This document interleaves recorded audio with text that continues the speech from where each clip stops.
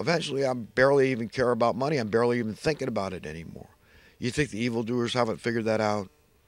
You think that's why they don't allow true capitalism? Yeah, that's why.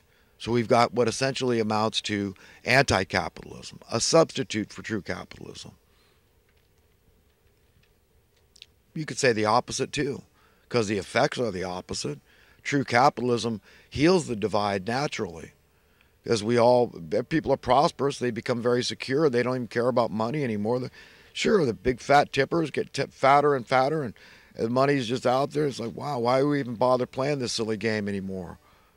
I mean, why don't we just take what we want and need? Everybody's willing to contribute, and it's just great. It works fantastic. We've got freedom and prosperity and security and joy day in and day out. That's the reality we could have in short order if we listen to the Spirit of truth. Okay, that wants it, just like our parents that want to give us all. What does any parent want for their kids? Do they not want those things? Of course they do. The scriptures are full with great, great knowledge and wisdom and truth.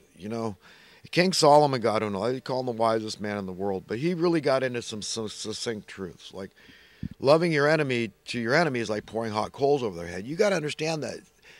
That's huge. So understand, they don't want it, but they need it, and it's good, and we must do it.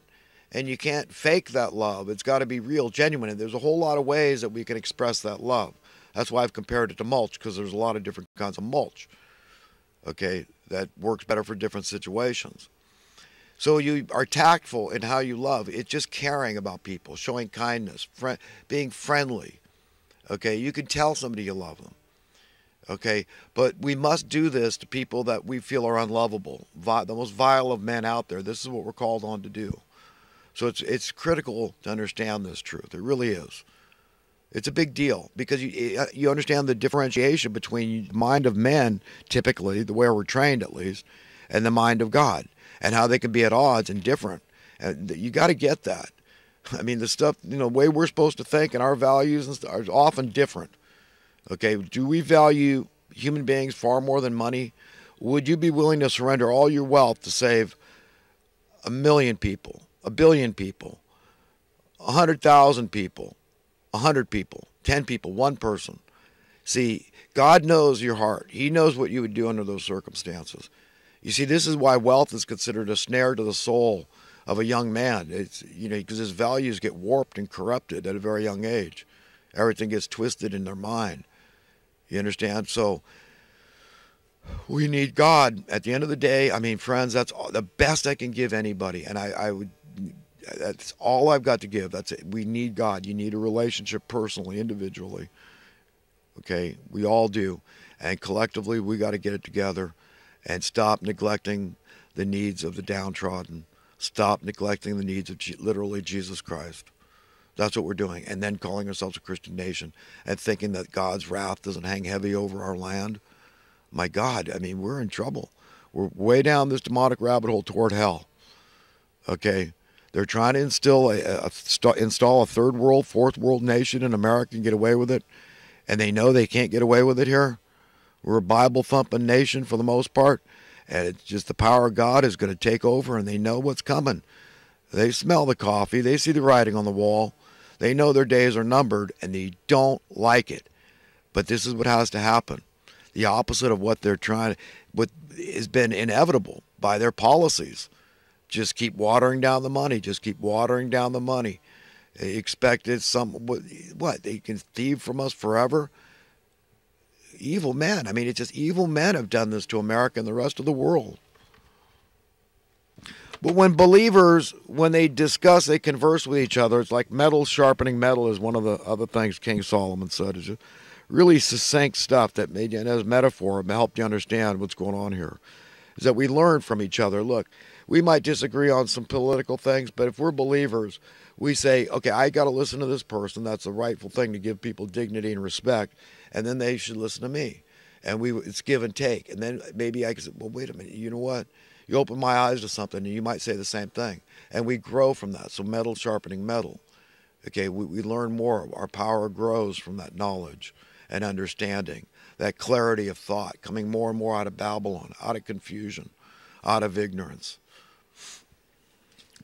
You know, TMZ Live was the first to play this thing. Then I saw it on Inside Edition. Even on the local news, they played this scene where this woman was in a some kind of store, I guess, and she thought this other girl took her, teenagers, thought she took her phone.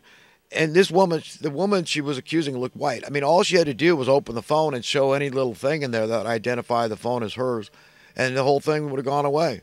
But instead, she played it up and all this, and the dad's all indignant and outraged. The woman, she's whiter than me, for God's sake. But they say she's a black girl. How am I supposed to know she's black? She looks white to me. So it was like two white girls arguing. One girl thought she took her phone. I mean, I could imagine that happening. But, you know, I mean, she blamed the wrong person, obviously. But all the girl had to do to show, hey, it's my phone, look. You know, show her. God, I mean, good grief. This is so stupid, but TMZ makes a big deal. Oh, this is sensational stuff here. You know, I wonder, I have a query about Bitcoin. What will be the outcome for the Bitcoiners, karmically speaking, if the investors have technically obtained their wealth legally, but immorally? That is, in an ill-gotten gain manner. I don't think it portends well for the Bitcoiners if they get involved. I mean, they've already stolen all the profit. These big players, these fat cats, money to burn, investing millions and billions, whatever the hell they're investing. No. The vast majority of profits already been snatched out of Bitcoin. You know, I don't get into the minutia of economic stuff. You know, I really don't bother with that. You don't need to know that. You need to know the fundamental truths about things like supply and demand, how that works, why your money is supposed to go up in worth, okay? Hey, we find easier and easier methods of producing all the things we need and want. It's as simple as that. That's why your money should go up in worth. They say a watch pot doesn't boil. So, you know, next time you're waiting in a line or stuck in traffic, try to remember that. And understand that eternity is comprised of but a series of moments. So that's all we have at any given moment in time. You know, I watch a lot of these court TV shows. I watched Judge Karen. And you know what she was telling this guy? You know, don't worry. There's, you know, it's 2 women for every man out there. I thought, what? You know what? I thought there was always more women than men, at least in America. But but I looked on Google and they say, no, it's actually, there's slightly more men than women.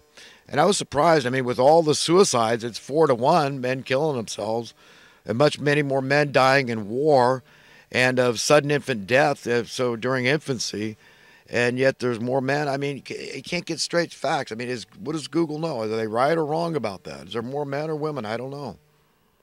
It's just one of those curiosities that you just want to know the facts on. All right, friends, I'm on to some thoughts from this last week or so. The fact is that we can all be wrong sometimes. And by extension, it is not a stretch to say we can all,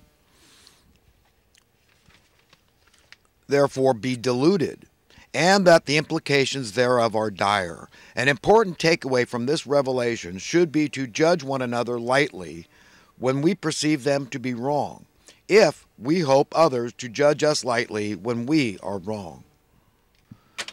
One of but a plethora of reasons the evil, elitist, insatiable gaggle of thugs currently in control of planet Earth, including the affairs of men and their corresponding reality, are desperate to keep secret the fact that there indeed are higher, more advanced beings, including their accompanying technology, is because it would confirm the truthfulness and the accuracy of Scripture, including all other theological teachings regarding the existence of higher beings, beings biblically referred to as angels.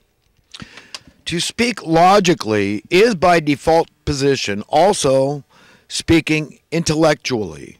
The only bad thing we could ever possibly conceivably blame God for would be for free will choice. But obviously that would be stupid, since we wouldn't be human anymore. Rather, we would be mere automatons operating on pure instinct.